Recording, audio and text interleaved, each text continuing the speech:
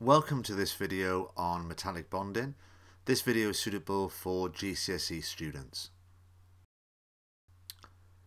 By the end of this video lesson, you should be able to describe typical physical properties of metals and be able to link these to the uses of some common metals.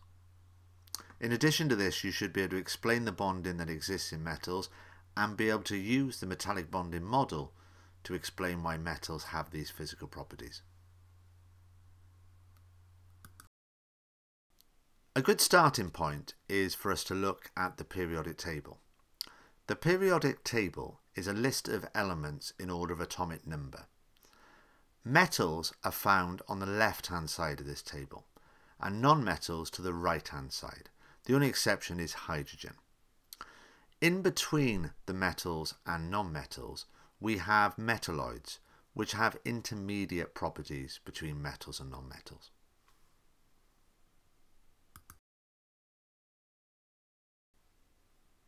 Now let's look at typical properties of metals on non-metals.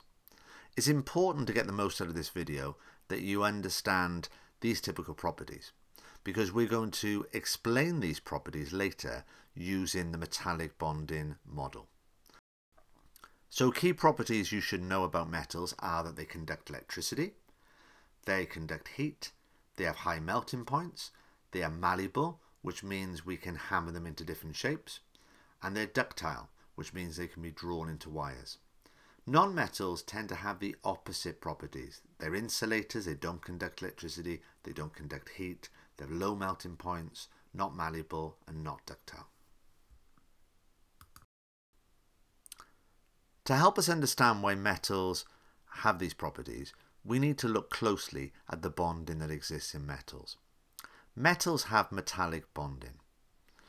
In metallic bonding, we have positive metal ions surrounded by what we call a sea of electrons. The attraction between the electrons and the positive metal ions is called a metallic bond. And we can explain every property that a metal has using this very simple model.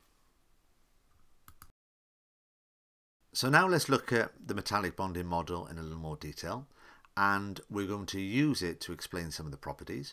So I'm currently drawing a model to show the bonding in sodium, and sodium is a group 1 element, so it forms 1+ ions, and every 1+ ion that I form, I lose 1 electron, and the electrons are going in between the ions in this diagram, and the electrons are able to move about, and we say that they're able to spread over the whole structure, and we use the word delocalization. They're delocalized electrons. And we can use this model to explain the properties. For example, metals conduct electricity and heat, and the reason for this is because they have this sea of electrons, these delocalized electrons. I'm now going to look at some of the other properties by looking at magnesium. Magnesium is a group 2 element. So when magnesium forms an ion, it forms a 2+ charge. For every magnesium ion that I form, I lose 2 electrons. So you'll notice I'm drawing 2 electrons every time I form a magnesium ion. So in the case of magnesium, we have more delocalized electrons. Now the electrons are like the glue holding the whole structure together.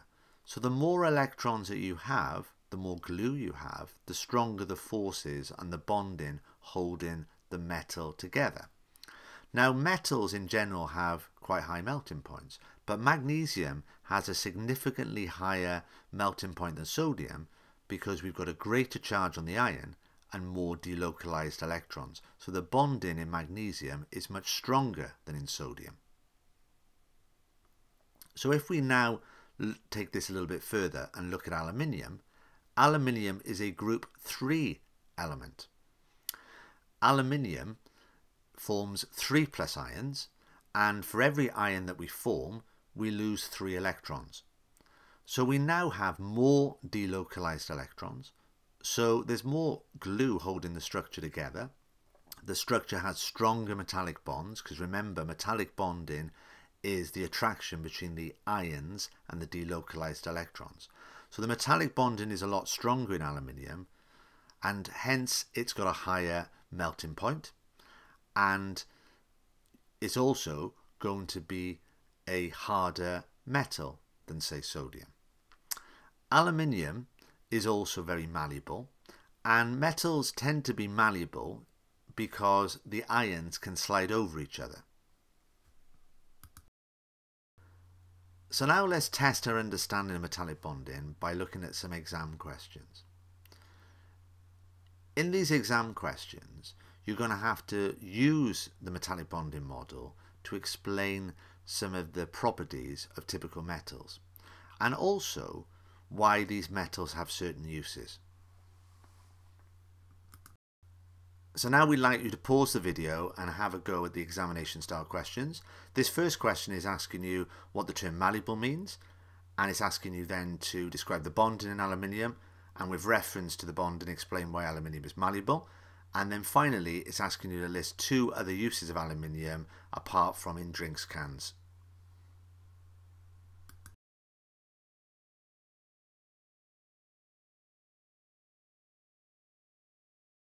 So let's see how you got on with the first question. So the first part of the question is asking what the term malleable means. Now, to get the 1 mark for this, you need to say that malleable means it can be pressed, hammered or bent into different shapes. The examiner will not accept moulded. Now let's look at parts B and C. So for part B, you're asked to describe the bonding in aluminium and explain why it's malleable. So aluminium is made up of a giant structure of positive ions, Al3+ ions. You get 1 mark for saying that. If you then went on to say that these ions are surrounded by a sea of delocalized electrons, you get a 2nd mark. If you explain that a metallic bond is the attraction between the ions and the delocalized electrons, you get the 3rd mark. And for the 4th mark, you need to explain that aluminium is malleable because the ions are able to slide over each other. Now for part C, you're asked to list 2 other uses of aluminium. So these could include high voltage power lines, aeroplanes, foil for wrapping food, saucepans, etc. And you get 1 mark for each use.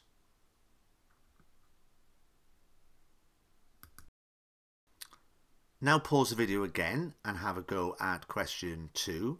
Question 2 is looking at copper, and it's asking you to describe the structure and bonding in a metal, and then it's asking you to explain why copper conducts electricity, and then it's asking you to explain why copper is ductile, why it can be drawn into wires. So now we're going to go through the answers to question 2. So for the first part of the question, 2A, you're asked to describe the structure and bonding in a metal. So this is a 3-mark question. You get 1 mark for saying that metals are made up of a giant structure of positive ions. You get the 2nd mark for saying that these ions are surrounded by a sea of delocalized electrons. And the final mark here is for saying that the attraction between the ions and the delocalized electrons is called a metallic bond. So for question 2B, you're asked to explain using a bonding model why copper conducts electricity. So you get your mark for this if you discuss the fact that it has free electrons, or electrons are able to move, or mobile electrons, or the term delocalized electrons. And then for part C, you're asked to explain why copper is ductile, and all you have to say is that the ions are able to slide or slip or move over each other.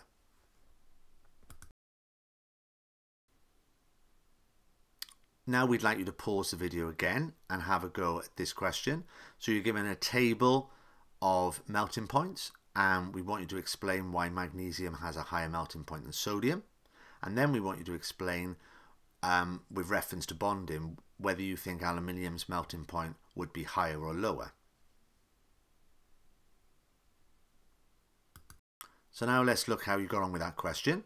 So for the first part, we want you to explain that magnesium has a higher melting point because there's a greater charge on the magnesium ion. It's 2+ compared to sodium's 1+, and therefore there are more delocalized electrons and stronger metallic bonding.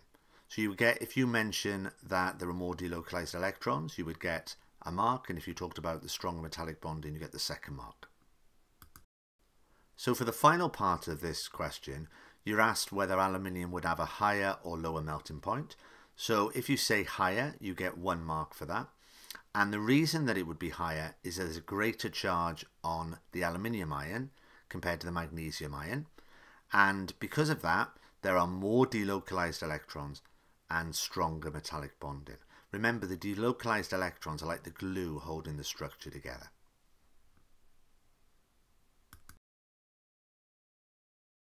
So now let's remind ourselves of the lesson objectives.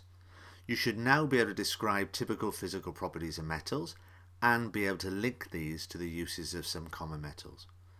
You should also be able to explain the bonding that exists in metals and be able to use the metallic bonding model to explain why metals have these physical properties.